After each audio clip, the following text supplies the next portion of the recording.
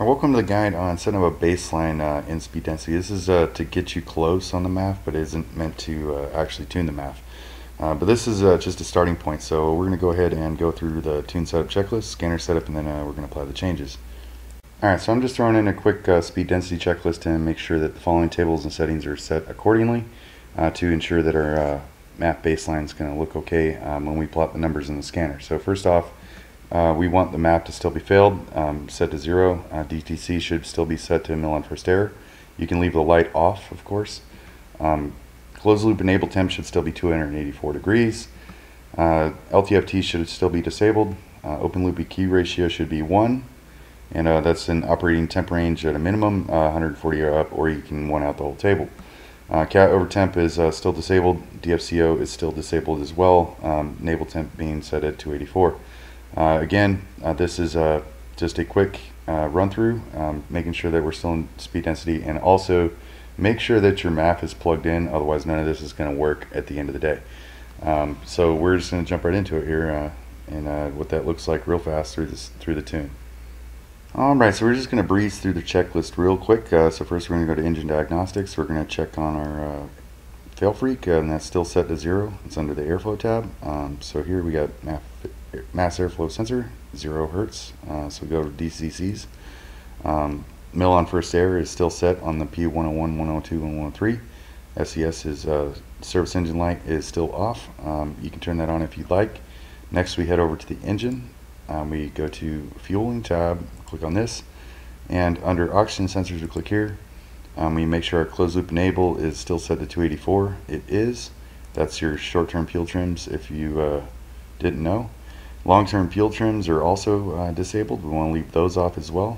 Next thing we go to open loop base. We go ahead to open loop EQ ratio. Make sure that it's 140 and up at a minimum is set to 1, or the whole table is 1, either one. We go down to short-term fuel trim open loop, should still be disabled.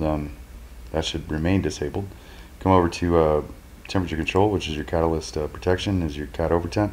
We leave that disabled. Got cut off DFCO. This is your deceleration fuel cutoff, should still be set to 284. And that's it for speed density checklist. That should be everything we need to have off, and etc. to make sure we get proper numbers for our MAF baseline while in speed density. Alright, so before getting into plotting numbers for your MAF baseline, we're going to make sure our VE table looks something like this. It should be within 5% and smooth. If it does not look like this, I threw in another example of what it shouldn't look like.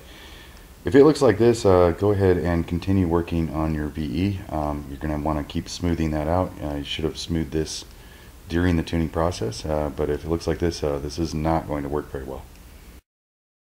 Jumping into scanner setup now, the required channels we're going to need for this is MAF frequency and dynamic airflow. Show you how to get those and build the table here shortly. I still have a vehicle default list up right now, but we need to add a few other things to make sure that we get the proper numbers we need. So we're going to go ahead and click add channel, type in dynamic. We need to log this if you aren't already.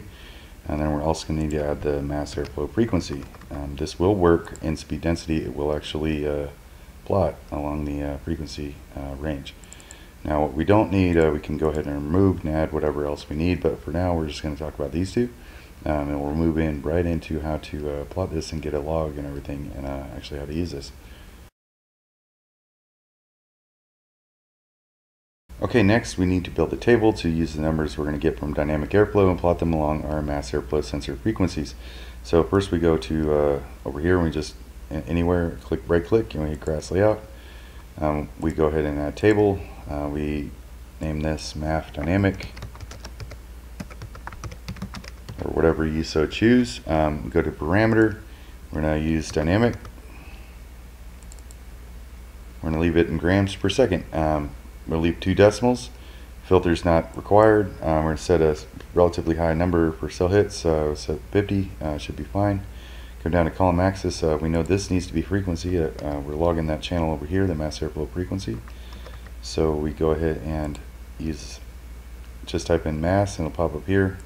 Select frequency, use a generic is fine. Now we actually need the values, so go over to the tune.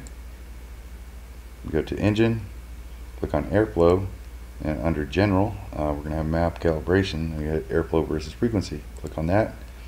Right click the box on the top left, column axis, copy labels, back to the scanner, right click, paste, and there we go. Now we have our dynamic airflow plotted along the frequency, and now we're going to go ahead and see what that looks like as far as applying this into the tune. Alright, so now after a good long drive and of smooth pedal transitions, etc., we've got some dynamic airflow numbers to go ahead and plug into our MAF table. Note again, these are still in grams per second, so we're going to go ahead and plug these into our MAF table now. We got a good amount of numbers, so we're going to go ahead and select the first one. We'll scroll all the way over to the last one, which looks like 9,000. We'll highlight the entire thing by hitting Shift and click. And again, that's from 2000, so we'll go ahead and copy, and then we're going to come over to the tune. In the tune, we'll go to our MAF cal, and that number started right at 2000, so we'll go ahead and click that cell, right click, and we'll paste those in. And there we go. We got, and again, noting that it's in grams per second. If it, I'll go ahead and undo that. Show it will look like if it's in some other number. If it's pounds per hour, it will still copy.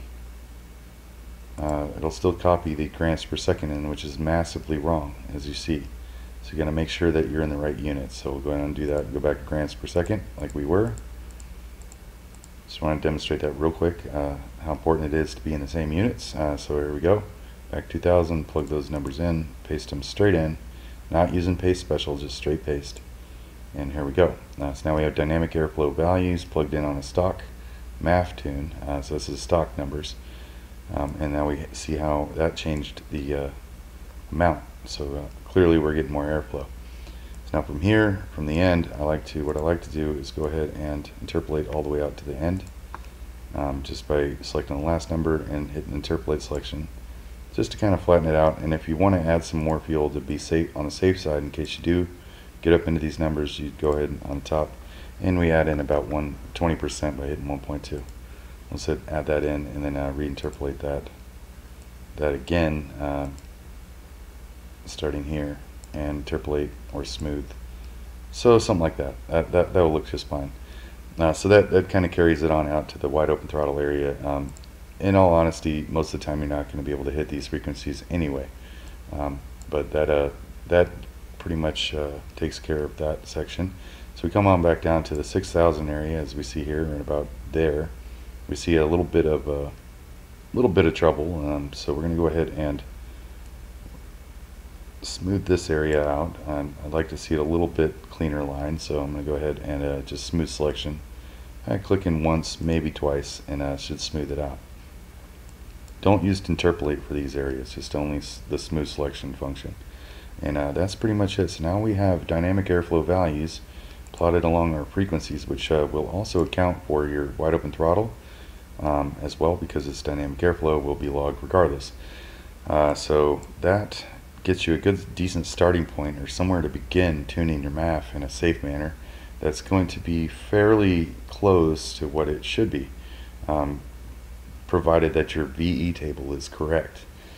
So this still needs to be retuned using other methods, the wideband and or short-term field trims, but for now that will give you a starting point. And that's all we want. So from here we go ahead and move into tuning the MAF. That'll be the next video. Alright, so I hope you enjoyed the video. Next up we're going to cover tuning the MAF. We'll cover both methods, short-term field trims and wideband use, either one. So we'll go into that. If you have any questions, don't forget to leave them below in the comments. Hit like and subscribe as well, and I will see you out there.